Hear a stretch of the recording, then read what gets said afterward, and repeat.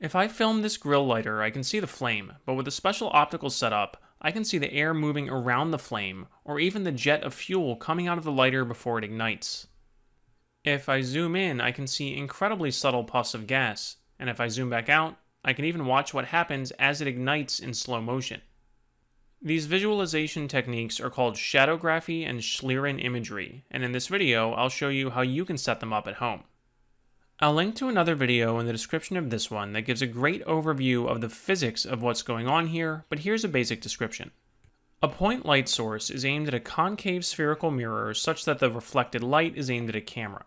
Now, light refracts or changes direction when it passes through different materials like glass or water. But this also happens when it passes through regions of air with different density. This is why you can sometimes see a mirage over a road on a hot summer day. Under normal conditions, the human eye can't detect very small amounts of refraction from subtle changes in air density, which is why I can only see the flame here, but not the air moving around it. This setup with a mirror causes refracted light rays to hit the camera's sensor in different locations, resulting in brighter or darker spots in the image, and making these refractions more visible. Alright, let's talk about the setup you will need to do this at home. The main three things that you will need are a camera, a flashlight, and a mirror. And you do not need a separate fancy camera. You can do this with a cell phone. We'll talk about that in a little bit. You also do not need an expensive mirror. This will generally work better with larger, higher quality laboratory-grade mirrors, but you can get a basic setup working using just a simple magnifying makeup mirror with a concave surface, so meaning when you look at it up close, it magnifies things. Some of the video clips you saw at the beginning of this video were actually filmed using this very inexpensive mirror. You can buy a variety of laboratory-grade mirrors online that have a higher quality, more accurately spherical surface, and again, you can buy much larger ones, but they do get very expensive. So if you're just looking to start out with an experiment and try to get this working, I recommend starting out with a cheap mirror and working your way up.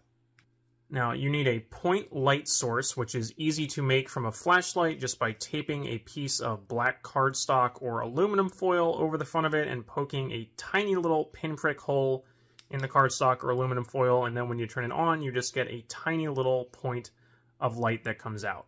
You are also going to need to position these three things relative to each other. And again, if you are using your phone, which I am filming with my phone right now, so I can't show you this, but I'll put a picture up on the screen, then the camera and the light source are attached to each other because your phone has a built-in camera flash LED, so you can still cut a tiny little piece of cardstock or aluminum foil to cover up your phone's LED, and then you will just need to position the phone relative to the mirror as opposed to positioning all three things relative to each other. Now, again, you don't need to spend a lot of money here. If you have a tripod for holding your camera, or maybe some clamps that you can use to hold the flashlight in place, all of that is useful, but you don't have to use expensive things. You can use stuff you just have around the house. For example, like one of these little potato chip bag clips to hold on to something, or even just pieces of cardboard to prop something else. For example, when I have this camera sitting on the table, the lens is pointed down slightly, but I can just prop the lens up on some cardboard, and you can see I've taped together 3 or 4 pieces here, but you can use different numbers to create shims to aim things up and down, and then just tilt them to aim them left to right if they're all sitting on the table. Some mirrors, like this makeup mirror, also have a built-in stand that allows me to tilt it to aim it up and down, and I can just rotate it to aim it left to right. So again, before you get started and try to align everything, just think about what you have available and how you can carefully position things, because as I will demonstrate next, we're going to need to carefully position the flashlight such that the light is reflected into the camera. So the first thing you're going to do once you have all your equipment is identify a distance that is twice the focal length away from your mirror. And side note, I'm using a wide-angle camera lens right now so I can fit the whole thing in frame, so don't worry about any weird distortions like how if my arm looks strangely long as I reach in from the left there, or the mirror looks like it's kind of tilted. Don't worry about that. That's just so we can see everything on screen at once. Now, if you did purchase a laboratory-grade mirror, then it's going to just tell you the focal length with the information that came with the mirror, so you're just going to double that distance and measure twice the focal length from the mirror. But if you're just using a makeup mirror that you bought at a store, you're going to need to find this distance experimentally. And you're going to do that, this is easiest to do by dimming or turning off the lights in the room, take your point light source and a black piece of paper and aim the point light source at your mirror, start kind of far away, and hold the piece of black paper next to it and slowly move closer to the mirror. And I don't know how well this is going to show up on camera, but I can see a spot of light on the black paper that, as I start farther away, is kind of spread out and diffused, and as I get closer, it converges down to a more focused point, and then if I get too close, it starts spreading out again. So I want to now back up until I'm at the point where that light is as focused as possible, and then mark that spot with tape or an object or something so you know that that is where you are going to place your light source and your camera. Now, you might wonder why this is twice the focal length and not the focal length if the light is focused here. And again, there's a great video in the description that gets more into an explanation of the physics of how this works. This has to do with the difference between light spreading out from a point light source as opposed to parallel light rays coming in from an infinite distance. Not going to worry about that too much here, the distance between the focal length and twice the focal length. Point is, if you need to identify it experimentally, just use this technique, hold up a piece of paper, and move the paper and your light source back and forth until the light is focused on the paper. Once you have that distance identified, now comes the hard part. You need to adjust your flashlight, mirror, and camera such that the reflected light from the flashlight goes directly into the camera lens. And it can help to still have your black piece of paper to identify that spot of focused light, which you can see right here because you can't really see it when it's hitting the camera lens. And again, you don't need expensive clamps or a tripod. You can do this just by propping things up on cardboard. So I have my flashlight propped up on a few sheets of cardboard to get it more level with the center of the mirror, and then I can rotate and tilt the mirror to aim the light at the camera lens, which was tilted a little down, so I propped that up on a piece of cardboard. So get that aimed the best you can, again, using a black piece of paper to try and get the spot of light centered and focused on the camera lens. Now, once you think you have that spot focused on the front of your camera, you're going to want to turn on your camera's live preview mode and zoom in on the mirror so you're focused on the mirror and the mirror is filling the frame. And when the spot of light is perfectly adjusted, the mirror should appear very bright. So right now, you see I just have one little bright spot towards the bottom of the screen, but if I tilt the flashlight very carefully, there we go.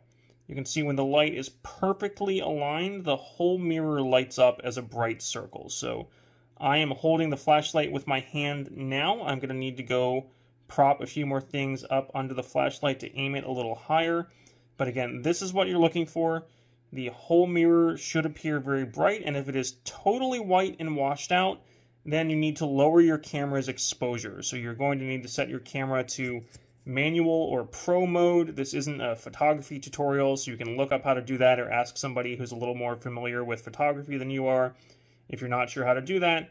And lower the exposure so the image isn't washed out, and then the mirror should appear sort of grayish instead of completely white. So I had to put my phone down to adjust everything, but you can see I have it set up here. It's not perfect. The mirror is not centered in the frame, and I do have some dark spots in the mirror, but I found that can happen with the cheaper makeup mirrors, which aren't perfect spherical surfaces, so you might see some defects in the surface of the mirror. But for the most part, I have the entire mirror visible in the frame. I've lowered the exposure a bit so the mirror isn't washed out. And I am now ready to take my first shadowgraph images or videos. Here's the resulting video where again I can see the jet of butane leaving the lighter before it ignites and the puff of air around it as it ignites. None of this is visible if I film with a separate camera from a different angle. It requires the precise optical alignment and setup of my light source, camera, and mirror to produce the shadowgraph image or video. So far, I have been glossing over the difference between shadowgraphs and Schlieren images. I only mentioned them briefly at the very beginning of the video, but haven't really talked about the difference since. So the setup I have here is for a shadowgraph, where light emitted from the point light source is reflected off the mirror into the camera, and if there are any density variations in the air here, or different gases, like the fuel coming out of this lighter, that will cause the light to refract, and that refracted light will then hit a different spot on the camera sensor than it would have originally if it had not refracted, resulting in brighter or darker spots in the image. So that is a shadowgraph. For a Schlieren image, we are going to add a light block just in front of the camera. So this is going to be something like the edge of a piece of cardstock or the edge of a razor blade that cuts off exactly half of that focused point of light. So again, I don't know how well this is going to show up on the camera here, but I have my focus spot of light on this little piece of black cardstock right now, and I am going to position that such that it cuts off exactly half of the light. And again, you don't need expensive equipment. You can do that with something as simple as a little chip clip like this. And what that does is some of the refracted light is now not going to go into the camera at all because it's going to hit the light block, whereas some of the other refracted light that maybe would have hit the light block originally is now going to be refracted past it and go into the camera. So this is going to help increase the contrast of the resulting image because we're going to have some darker spots where some light didn't hit the camera sensor at all. So again, this is a very careful alignment process where you have to get that light block exactly so it's cutting off half of that point of light. And then if I take my camera and go look at the live preview here, the interesting thing is that this does not result in cutting off half of the image. You might expect that I would just see a semicircle here now instead of the entire mirror, but instead I can still see the entire mirror. And again, there's a video in the description that kind of gives more of an explanation of the physics there. But when you have this positioned perfectly, you should still be able to see the whole mirror. If I do move it in too far, you can see it's a very subtle difference. I will actually start to block off the entire mirror. So you want it positioned just where you're cutting off half the light, and the whole mirror should still be visible in the frame. Once I have that positioned, where again the entire mirror is still visible, and I have my light block held in place by the clip, just blocking off half of that focus point of light, then I am ready to take my first Schlieren images or videos. Zoomed in on the lighter with the Schlieren setup, including the light block and also using a slightly better mirror, I'm able to see very subtle puffs of gas coming out of the tip of the lighter that weren't visible just with the Shadowgraph setup. I wasn't able to reproduce it, but supposedly with a good enough setup, you can even see more subtle movements like cold air moving around an ice cube or warm air rising off your hand. So while I recommend starting with a lighter, which is pretty easy to visualize, you can then play with your setup and adjust the alignment or maybe upgrade to higher quality components like a more expensive mirror and see what else you can visualize. Now, just to reiterate one more time, the resulting image quality that you're going to get depends on both your components and your alignment. So even if you are using cheap components, just a cell phone camera and a makeup mirror, it is worth playing with the alignment. Just moving things by a few millimeters or rotating them by a few degrees may affect your image quality, so you might want to try multiple pictures or multiple videos with slightly different camera settings, different positions. Don't get frustrated if you don't get perfect images or videos on your very first try.